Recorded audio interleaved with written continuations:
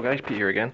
So today I've got a bit of news for you. Now, obviously, this came out yesterday, so I didn't know about it until just now. If anyone wants a bit of a more detailed rundown, obviously go check out Conquest Creations, check out his video, Jacob's, and you'll get more of an idea. But I will just have sort of basics going on here. So basically, yeah, first things, as you can see, we have a sort of Lord of the Rings board game. Nothing too amazing, nothing too great, but all in all, it'll be something different. Next, obviously to do with, if you've not been living under a rock, well, if you have been living under a rock, then you will have heard of, I'm just a bit confused at the moment, just trying to get this out as quick as I can.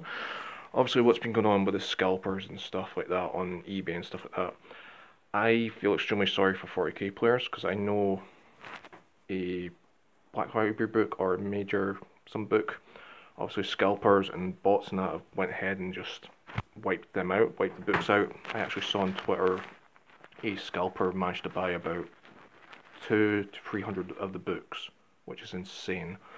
But obviously luckily GW have resolved that and put things back to normal.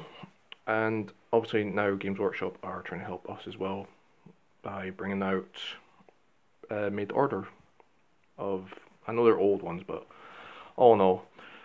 But let's get to the main meat and potato. The fact that us Lord of the Rings players are actually got some news of a possible supplement coming out soon.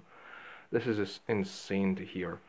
Now, there is a lot of rumor, there is probably loads of people's theories going around what it could be. Well, hopefully not Rings of Power stuff. I don't want to see that.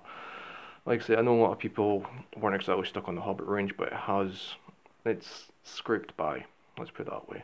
Nothing too amazing from the ranges, but it has scraped by. But obviously, from what I have heard, personally, I would love to see a Last Line supplement. That would be amazing to see. Just given everything from the original set, a remaster, resculpt, etc.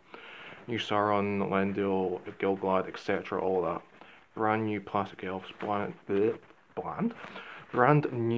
Numenorians and stuff like that would be amazing to see.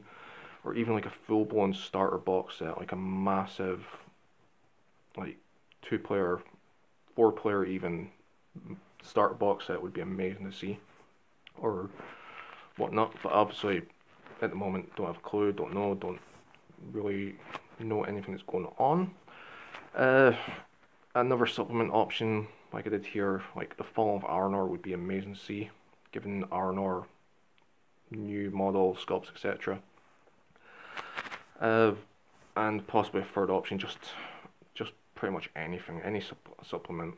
I don't really mind. I'm not picky, as long as we get something good. It'll be amazing to see. Obviously the board game's great, the made to orders is going to be great. Obviously, if they keep bringing out made to orders, something just 1 or 2 models every month from GW in made to order, I think we wouldn't complain. Even just anything, any of the old models, metal. I'm really screwing this up. Metal models coming back would be amazing. Sorry, this is the first time I record any videos like this in months, so I'm a bit sketchy on trying to get recordings done. Like I say, just any old metal miniatures coming back and stuff. Like I say, you can see the ones going past you guys just now, the made to order, like Helm's Deep and all that stuff. But anyway guys, this is just going to be pretty quick, pretty short. This just came out of nowhere. I didn't realise came out yesterday, this news. I would have got a better video done for you, but time's running on. This is Friday and Thursday was yesterday, as people know their dates. But like I say, this is great news. I'm just looking forward to anything that comes out, anything new or something. But all in all guys, I will stop ranting, raving and biting your ears off. Hope you guys having a great day.